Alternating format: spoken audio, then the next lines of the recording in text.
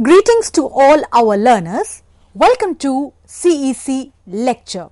Dear learners, the topic of analysis is Marxist perspectives and looking at it with a special focus with reference to international relations. In this lecture, we shall try to analyze key features, main ideas of Marxism with respect to theories and perspectives in international relations. The lecture shall explain issues of global capitalism with respect to state structures in international relations. It shall also present an analysis that how, as a structural theory, Marxist perspectives in international relations as a paradigm as well in international relations brings the focus on the economic aspects of capitalism and their relationship with the operation of power in global realms. In the lecture, we shall try to have reflections from the paradigm of our international relations theory, looking at the points of differences and similarities with respect to Marxism and other perspectives in IR like realism. We shall also look at the key ideas presented by the world system theory and the dependency theory. Dear learners, when we talk about Marxist perspective in international relations, it is looked upon as a critical approach.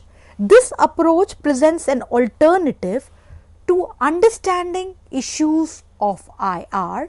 It questions the mainstream approaches, namely to state here realism with respect to international relations.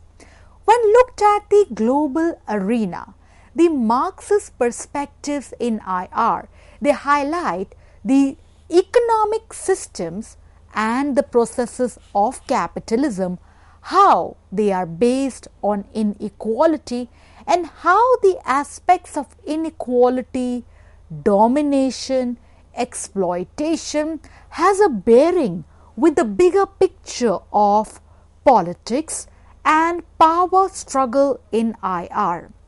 The Marxist perspective in IR, it rejects the realist, the liberal views of IR with respect to their respective focus on conflict and cooperation. Rather, it presents a different perspective while questioning the mainstream approaches, critically analyzing power struggle from the perspective of economic processes, global capitalism, and situating the state structure therein.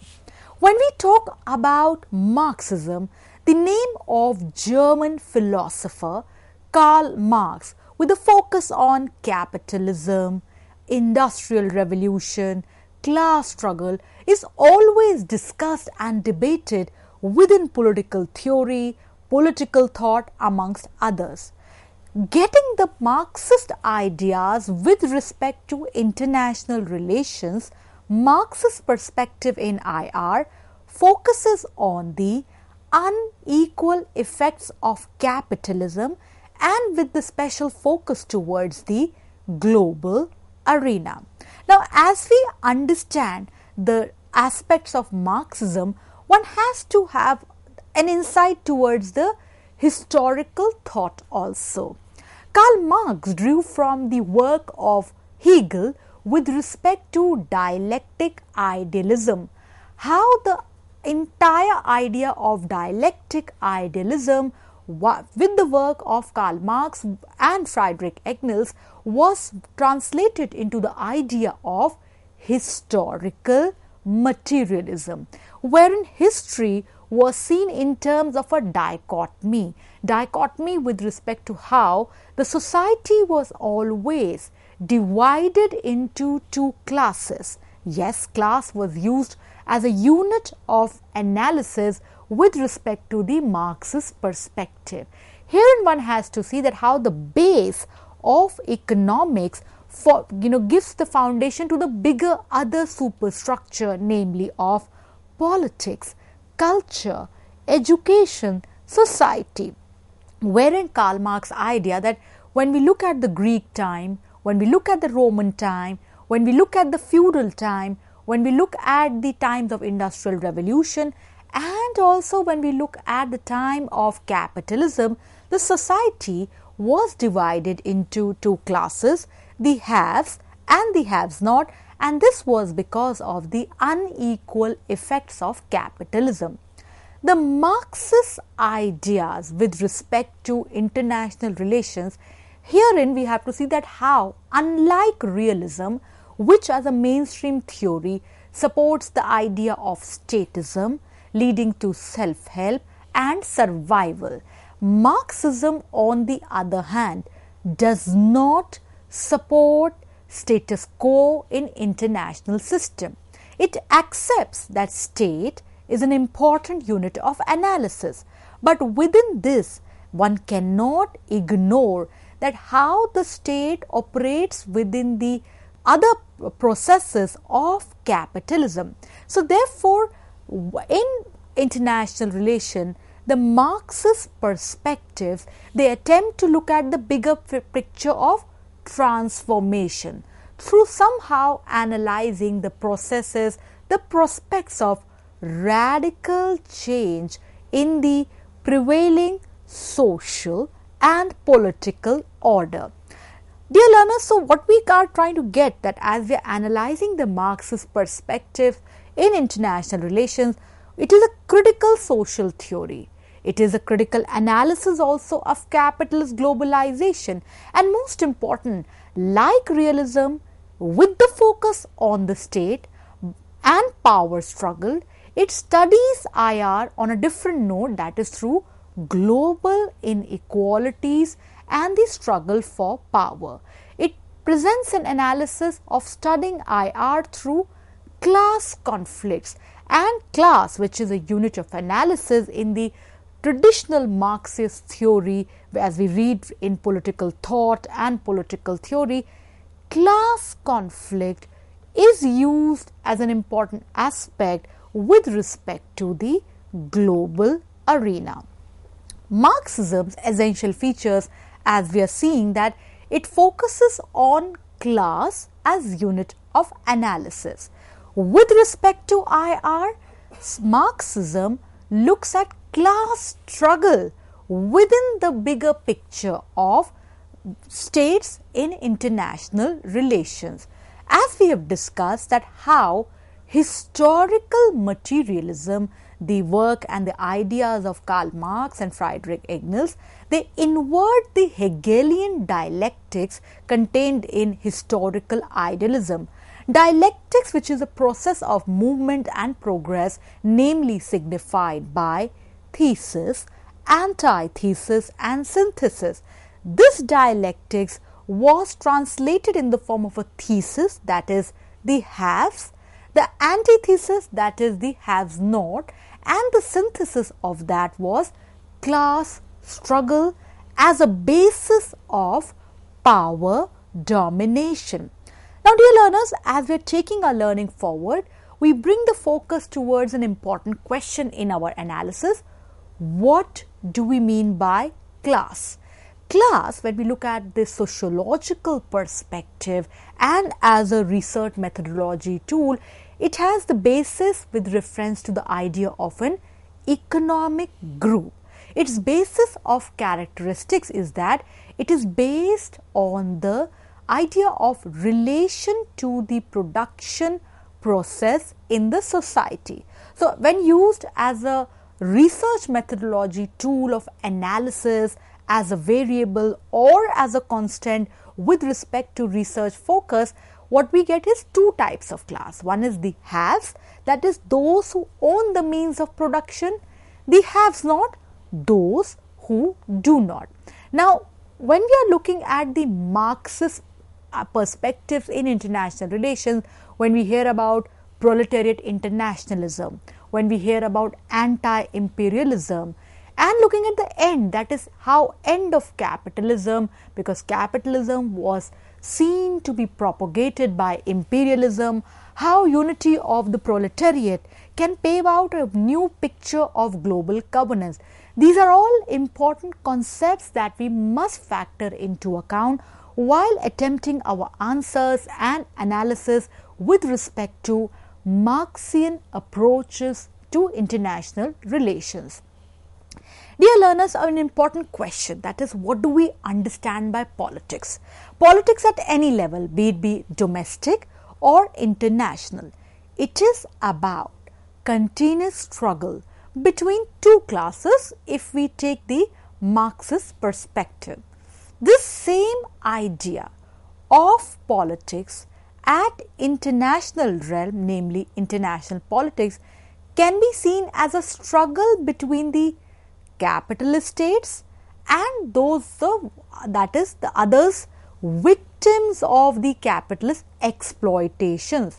So therefore global governance in this regard is then seen as that of rich versus poor states.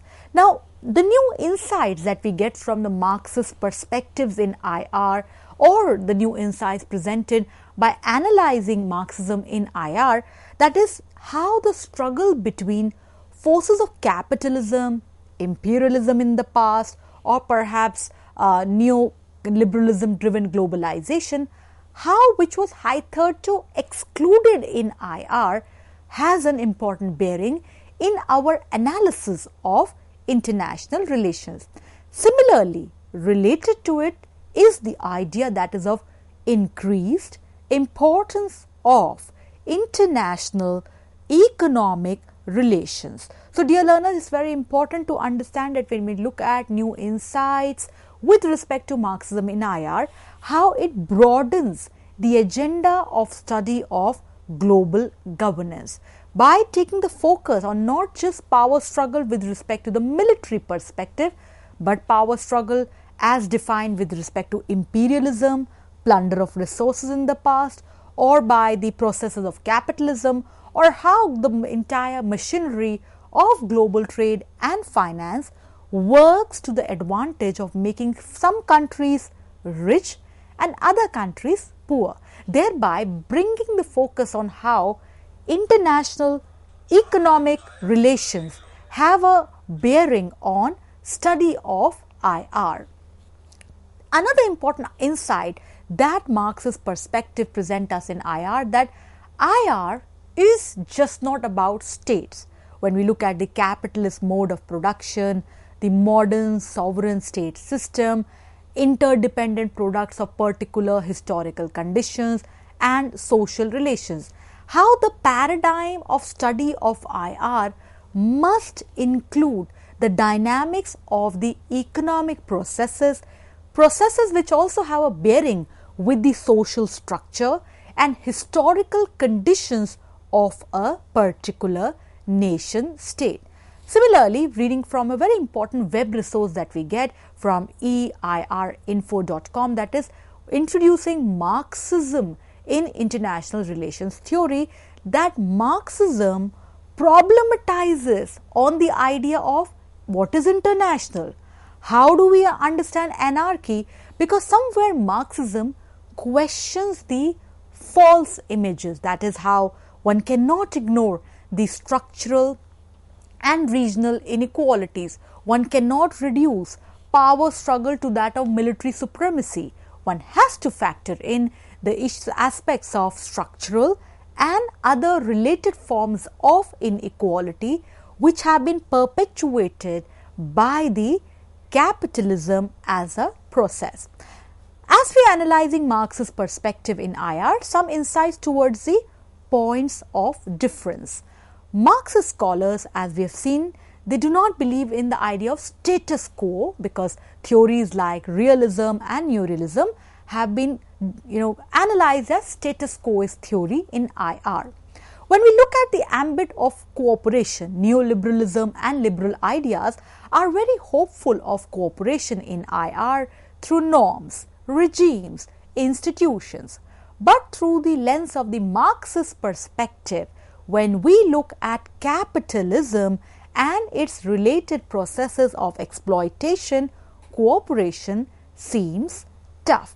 When we look at national interest also, it is defined by through the Marxist lens, namely that of economic capitalist imperialism. Similarly, when we are looking at the Marxist perspective in IR, dear learners, one must factor in that how over time it has also evolved, it has also changed. When we look at the work of Rosa Luxemburg, Rudolf Heiberting, Vladimir Lenin, they look at imperialism as an expansion of capitalism, focus on inter-imperial rivalry, and the bigger focus towards the First World War as being caused by imperialism as one of the root causes, the focus towards disintegration of the European empires. Lenin's work, that is imperialism, the highest stage of capitalism, how imperialism created a two-tier structure within the capitalist world economy, the dominant structure as the core and the less developed structure as the periphery. Dear learners, the next phase in this addition to Marxist perspectives in international relations theory comes via the world system theory and the dependency theory. We first take the world system theory. The world system theory was developed by the American sociologist Immanuel Wallerstein. The world system theory can be seen to be read as an approach to world history and social change. It analyzes, presents a picture of world economic system wherein some countries benefit at cost of exploitation of other. This theory also emphasizes the social structure of global inequality.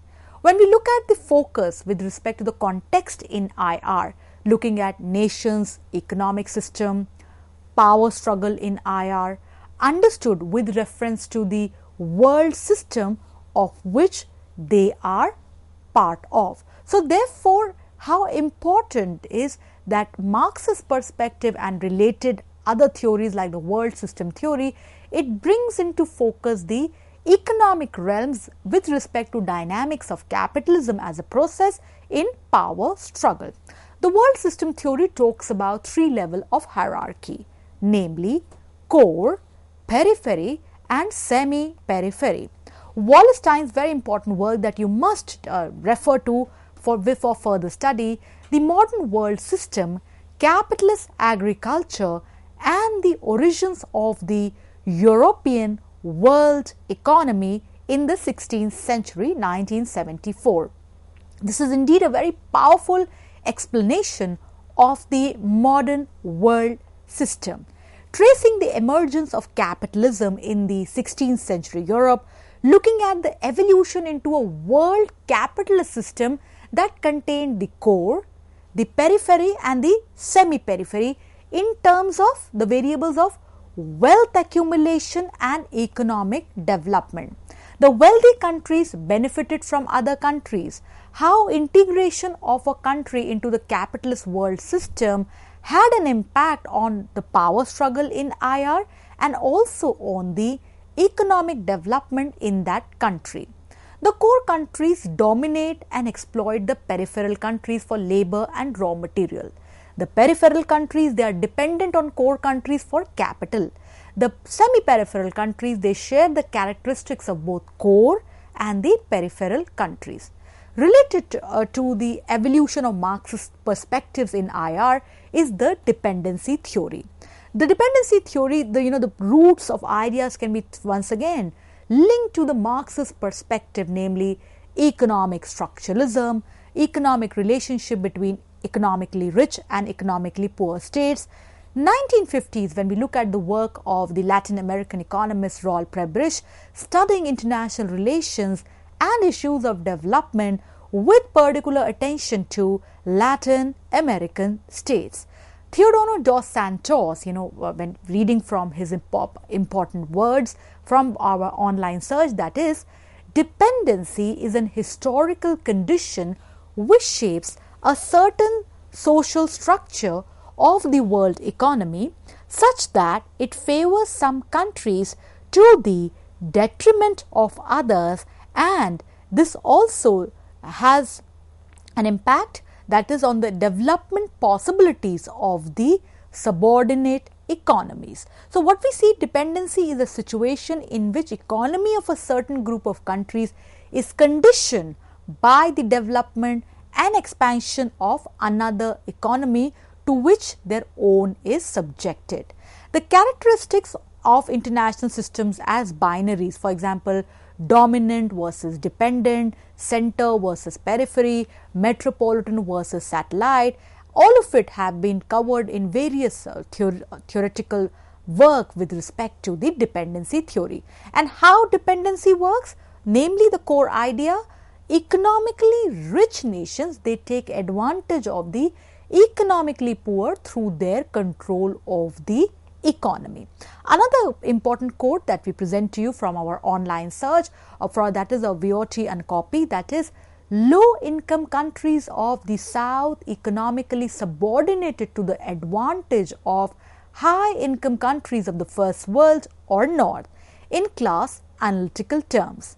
Reading further, workers and peasants subordinated and exploited by capital owning classes, the bourgeois. The modernization theory, because dependency theory is seen to have been the answer to the modernization theory, that is, increases in technology will increase wealth throughout the globe, and low income nations can follow the path taken by the wealthier modernized nations. The dependency theory, because some nations gaining wealth at the expense of other nations, especially through colonization, counters the narrative of the modernization theory.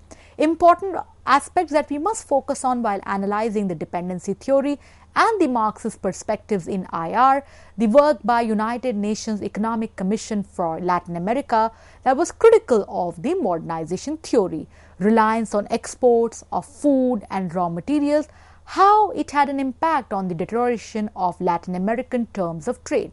And what was the way out presented by these terms of reference? Economically poor states should shift their economy towards import substitution. The dependency theory, the focus is on the power of transnational classes and class structures in sustaining the global economy. One must differentiate that the world system, the focus is on the role of the powerful states and the interstate system. Dear learners, as we take the lecture forward, we now will be looking at the critical analysis. See, Marxist perspectives in international relations give us important insights about power struggle, capitalist domination, but critiques have also pointed out, which we cannot ignore, that it is utopian. It cannot really realistically explain the realities of politics and international issues. And above all, the bigger debate that one cannot ignore, that how states have given up on the Marxist and the socialist ideas. Rise of globalization, economic liberalism did pave way for new choices, new jobs, new avenues for global governance. Further, one cannot ignore the dynamics of politics, diplomacy, soft power, military power in the bigger realm of global governance. And then how does one account for exploitation of workers that one witnessed in the erstwhile communist and socialist regimes? An important book that we must refer to elaborate further on our analysis is that by B. N. Ghosh, Dependency Theory Revisited, Routledge 2009. This book was first published in 2001, and it's a critical study of theories of dependency, looking at the work of Paul Baran, A.G. Frank, Samir Amin, and the argument that the book presents that phenomenology of dependency is still relevant as a methodology of study of development and underdevelopment. Another important book that we all as must refer for our further research and adding more to our answers and analysis is that of V.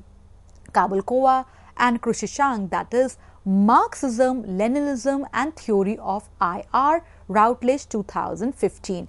It summarizes the work of Marx, Engels, Lenin, and above all, it looks at the relooks at the fundamental Soviet concepts, where, as we also talked about in the lecture, national liberation movement, peaceful coexistence, socialist internationalism, proletarian solidarity, amongst others. So therefore, dear learners, in the lecture, what we analyze as the Marxist perspective in IR, it's a competing theoretical perspective to mainstream statist views. It explains questions of global inequalities, power struggle, global capitalism, north-south divide. However, at the other side, one cannot look at the contemporary challenges and contemporary realities that have put a big question mark on the viability and usefulness of Marxist perspective in IR. But nonetheless, looking at how issues are contested, Marxist approach in IR is a useful tool of analysis to present new ideas in IR. Dear learners, thank you very much for being with us for the lecture. We hope you all gained significant insights. We look forward to positive feedback from you all for the lecture. Thank you.